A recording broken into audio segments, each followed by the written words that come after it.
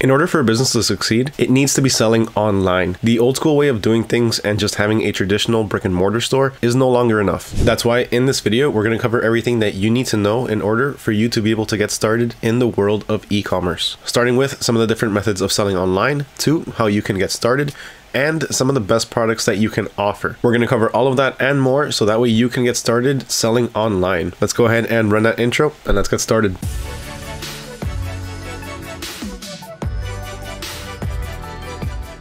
What's going on, everyone? Mario here with AutoDS, and if you haven't done so already, please make sure to hit that subscribe button and ring that little bell notification so you don't miss out on any future videos. On this channel, we cover everything and anything dropshipping related, starting from some of the best tips and tricks to help you start and succeed in your dropshipping business, all the way to some of the best products that you can offer for maximum profitability. Now, if you want to learn more about selling online and how you can get started in the e-commerce world, then make sure you check out the description down below. I'm going to have a link to the relevant article down there. Now, before we get started, I want to know one thing. Do you want to start an e-commerce business? What niche have you been thinking about starting, and what steps have you taken in order to get started? Let me know down in the comments below. I want to know exactly how you're planning on doing this. All right, so let's go ahead and get started. And to start things off, let's talk about the different methods of selling online. So in this case, we have 4 different ways of selling online that we're going to cover. The first one is going to be print on demand. Print on demand is a service which you use a website such as Printful or Printify, where you can print your own custom products. So you can print your designs on t-shirts, tumblers, mouse pads, shower curtains. There's tons of different items that you can print on, which makes print on demand ideal for trying to start your own brand, let's say. Or if you just have tons of different ideas for designs that can go on different products, then you can use print on demand. The other method of selling online is dropshipping. Now, as we all know, dropshipping is a fulfillment business model, meaning all we have to do is fulfill orders. So simply put, whenever we receive an order on our online store, all we do is, instead of packing and shipping the item, we reroute that order to our suppliers, and our supplier takes care of everything from shipping to tracking information. Another option you have is white labeling, where you take a product that's already manufactured, you rebrand it so that way it looks like you made it. And the last method we're going to cover is the subscription service method. In this case, you offer a subscription service, which could be something like a monthly box that includes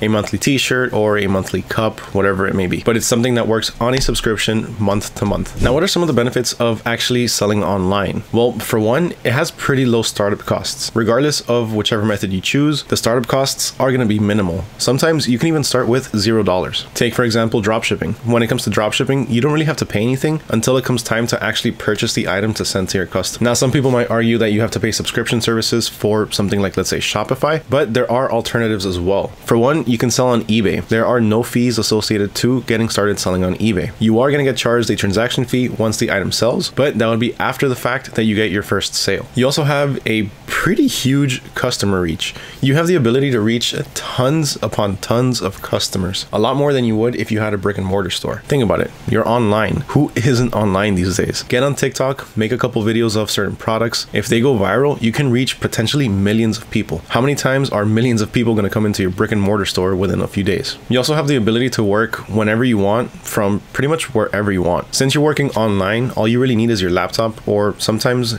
just your phone. So as long as you have your phone or your laptop with you, you can get some work done. Also, your store never closes. It's not like a brick and mortar store where you're only going to be selling between the hours of 8 a.m. and 8 p.m. If you're selling online, you can sell online 24/7, round the clock, year round. And probably the best part is the fact that you can easily scale your business, especially with something like automation. When you automate your business, let's say our dropshipping business, you're pretty much taking a couple steps back and letting the business run itself at this point. With automation, you can automate certain processes so that way you can start to become a bit more hands-off. This gives you a lot more time to be able to reinvest into your business to continue scaling. How do you actually start selling online? Well, the first thing that you need to do is find the products that you want to sell. Not necessarily find the products that you want to sell, but find products that are currently trending, that people are looking for and are willing to purchase. Now, when you set up your online store, there's one thing that you need to figure out before any of this. Do you want to have a general store, or do you want to have a niche store? If you have a general store, then you're going to be selling a little bit of everything. You can sell things from, let's say, phone chargers all the way to shoes. But if you have a niche store, then you're only going to be selling in a particular category. So you can have a shoe store, or you can have an electronics store, something along those lines. Now, when it comes to finding some products that actually sell, well, we call that product research. When it comes to product research, there's there's a few different ways for you to be able to find some best-selling products. This way that I'm about to show you right now is actually my personal favorite, and that's using Google Trends. Now, when you're using Google Trends, you're going to be looking for particular items or particular niches. So what I like to do is go by seasons. So let's say winter starts in a few months, the cold season starts in a few months, then I'm going to start looking for cold weather related items. So for example, here I'm already at Google Trends, and all I have to do is search for a particular niche or a particular product. In this case, I'm just going to look for, let's say, leggings, and explore. Now when it loads up, it's going to give you the search history for the past day. Really, this is not going to help us. What we want to do is look for the search history within the past 5 years and the past year. So to start, let's go ahead and switch this over to the past 5 years. And as you can see, at a particular time throughout the year, it starts to spike. This is when you want to start selling your products, or a little bit before that, so you can already be ready for that spike. So as you can see here, around the time of August, that's when the spike starts to happen. That's when people start actually searching for this particular product. Now this was in 2018. Let's check out the next year. In 2019, around the same time, between June, July, and August, it starts to spike again. Then it peaks around the end of November, beginning of December, and that's when people kind of stop searching for it already. Now the following year, you can see that it starts to spike once again in August, and once again around the end of November, beginning of December, it starts to go down. So this is the perfect indicator that tells us that we want to start selling leggings around the time of August. When do we want to have it in our store? I would say maybe 1 to 2 months beforehand. So start stocking your store with this particular product about 2 months ahead, so that way when the busy season comes, you're ready. Now another option you have is the AutoDS winning product section. So here I am logged into my account over at autods.com, and I clicked on over to the winning product section. On here you can find tons of winning items that have been proven to sell, are currently trending, and have been trending in the past. As you can see, there's tons of different products on here, all in various niches, and if we click into one, let's say this one right here, you get some exclusive analytics such as profit analysis, a Facebook ad that's currently promoting this item, so that way you can get an idea on how you can structure your own ads, the target audience for that particular Facebook ad, and a link to a website that's selling this actual product, so you can get an idea on how you can structure your own website. Another option that you have for product research is social media. So you can go on something like TikTok and search up the hashtag TikTok made me buy it. Once it loads up, you're gonna get tons of different videos with trending products. Now on here, the best thing that you can do is look for the most recent videos with the most views. So try to stick to videos that released within a month and are typically within the 50,000 and up views. And the last option that I'm going to cover is the AutoDS Sell These Now playlist. On this playlist, we have an endless amount of videos with the top products for you to start dropshipping. These can range from monthly product videos to niched specific videos. Now, the next thing that you need to do is find where you're actually going to source your products from. So you need to choose a reliable supplier. Now, when it comes to actually choosing a supplier, these are some things that you need to look out for. So for one, you want to make sure that they have global warehouses so they can ship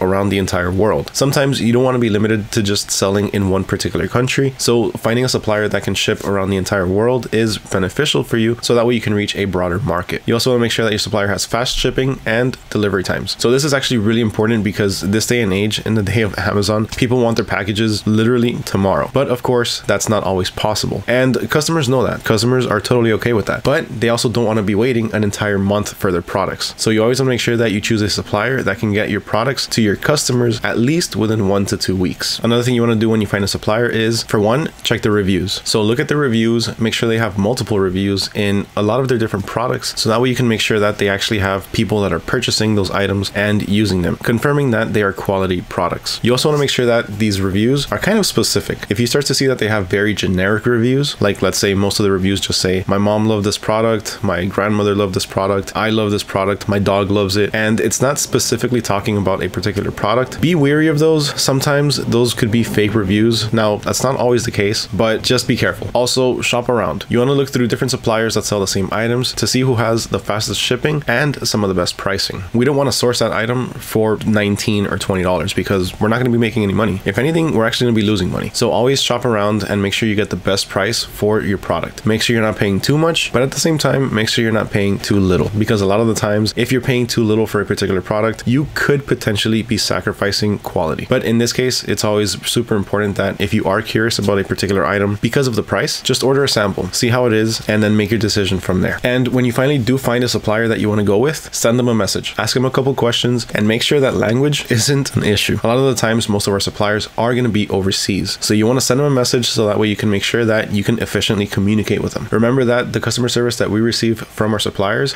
is essentially going to be the same customer service that we provide our customers. So when our customers have a question, they're going to ask us. If we don't have the answer, we're going to have to reach out to our suppliers and we're going to have to wait for their answer. So you also want to make sure that your suppliers reply back within a timely manner, typically between about 24 hours. Now that we know the products that we want to sell and where we're going to source them from, we have to figure out where we're going to sell our actual products. So where are we going to set up our shop? For one, you can set up shop on either your own website or on a marketplace. Now, here's a few key differences between the two. So when you have your own website, you have just that, your own website. So people are going to be going to www.mystore.com and they're going to land on your products page or your homepage. Now, when you have your own website, you can structure it however you want and you can pretty much sell whatever you want. Now, of course, that doesn't mean sell literally anything, because you do want to sell trending products and you also want to stay away from, certain illegal products. But at the end of the day, you are going to have your own website that you are going to have to maintain and update occasionally. So if a new product comes out, you want to add it to your site, you want to add it as a featured product maybe, so that way people can see it as soon as they land on your homepage. Now, when it comes to having your own website, you don't have organic traffic. So people aren't going to know that your website is existent. You're going to have to find ways to get people to click on your links, to go to your website, and to just gain some recognition. There's a few different ways you can do this. For one, you can use things like Facebook ads, or you can use something like influencer marketing. Now, there's a few different ways for you to be able to market your store, and if you want more information on that, just check out the link down in the description to the relevant article. Now, the other option is setting up shop on a marketplace. So in this case, what you're going to do is you're going to open up your store on a marketplace like Etsy, eBay, or Amazon. Now, when you have your own website, for the most part, you are also going to be paying subscription fees on either a monthly or yearly basis. When you sell on a marketplace, you don't have to pay those kinds of fees, but you are going to have to pay transaction fees or something like a final value fee. Pretty much whenever you make a sale, that's when you're going to pay your fee. Now, a huge benefit to selling on a marketplace is the fact that you have already organic traffic. People are going to Etsy or eBay.com with already something in mind that they want to look for and purchase. Now, on the topic of making your store, you also need to import your products. Now, to do this, it's also super simple. There's two main ways to do this. For one, you can do everything manually. So you can type in your title, your description, add all of your photos and your variations all by hand. This is perfectly fine, especially if you're only doing maybe 3 or 4 different listings. But once you start to scale and you really want to start adding more, maybe 20, 30, 40 listings every single day, that can really start to take a lot of time. In this case, your best bet is to implement automation. So here I am logged into my account over at autods.com, and in order to automatically import your product, all you have to do is click on add products up here and choose whether you're going to import just one product or if you want to import multiple products. For this demonstration, I'm just going to import one product, and I'm going to import these leggings right here. These are from AliExpress. So all I have to do is go ahead and click on the link and copy that over, paste it in here, and now I have the option to either publish it directly to my store or edit some of the details. My personal recommendation, click on edit now and optimize the title, the description, and make sure all the images are the way that they're supposed to be. Now, once your product is added as a draft, then it's going to take you to the draft section. And on here, you can actually edit everything that you need. So you can edit the title and you can even optimize it with AI. So AutoDS actually just came out with a feature that optimizes your titles as well as your descriptions using AI. So you don't even have to come up with the titles or the descriptions anymore. But aside from that, if you're selling on a platform like, let's say, Shopify, you get the option to be able to add it to any one of your collections. You get the option to change the shipping method in which your product is going to be shipped. So in this case, you can do either cheapest with tracking, or fastest with tracking. My recommendation, always go with cheapest with tracking, because the cheapest most likely will not include tracking. And we all know that our customers want to know where their product is. Then on the next tab, you have the description. You can go ahead and edit it from here. You can edit all of the different variations as well. On this page, what I use it for the most part, is to just select everything, edit, and adjust the price. So I can adjust the price and set everything to one single price. So I can charge $50, or I can increase the price by a certain percentage or a dollar amount. Then you also have the images tab, where you have all of the different images as well as an image editor. Once I'm ready to import this product into my store and have it go live, all I have to do is click on save and import, and it'll be ready to sell within minutes. Now, the next thing you need to focus on is fulfilling your customer orders. So let's say you're dropshipping and you receive an order. Now, what you need to do is make sure that order or that item gets to your customer. How do you do that? So just like the import process, you have two options. You have the manual way and you have the automated way. When you do things manually, all you have to do is simply go to your supplier's website, add the item to your cart, and pay for the item. Now, as for the shipping details, all you have to do is put your customer's information. Then once you get the tracking information from your supplier, you have to go ahead and update your customer with that as well. Again, that's perfectly fine if you have a couple of different orders, but if you start to have maybe 10 or 20, that's also going to take a long time. So in this case, your best bet is to use something like AutoDS and automate the entire process. Now, when it comes to automatic orders, you have two different options. Now, when it comes to automating your order fulfillment, you have two different options. You have automatic orders and you have fulfilled by AutoDS. When it comes to automatic orders, AutoDS is going to go ahead and take your order and it's going to reroute it directly to your supplier. It's going to place that order on your behalf using your account credentials. So it'll log into, let's say, AliExpress using your account credentials and make the purchase using your credit card or your banking details. Now, with fulfilled by AutoDS, the same thing happens, except instead of using your account details, AutoDS is going to use its own AutoDS account details. AutoDS has its own buyer account, costs for all these different suppliers. And when it comes time to actually paying for the item, it's going to use a balance that you top up. Now, the last thing that you need to focus on is providing exceptional customer service. When a customer has great customer service and they feel valued by the company, they're more likely to return and make another purchase. Now, some of the top product categories to sell online are going to include health and beauty. Health and beauty is a huge market and it's constantly selling, it's constantly updating, and the best thing about it is that it's evergreen. So a lot of these products people are going to purchase, use, and then repurchase again. Home decor and garden is also another great category because everyone is always trying to spruce up their homes and make it feel a lot more comfortable. And the best thing is that this is also an evergreen niche because these trends change by the season. So every season people are purchasing something different to make their house or their living space match the current season. Consumer electronics is absolutely booming. It's huge. It's always evolving and people's electronics are always breaking and they're always losing certain things like their chargers. So this is definitely an evergreen niche that is not going out anytime soon. This is something that's constantly evolving and people are always wanting the latest tech. Kids toys is a huge industry and another awesome niche for you to start selling. People are always having kids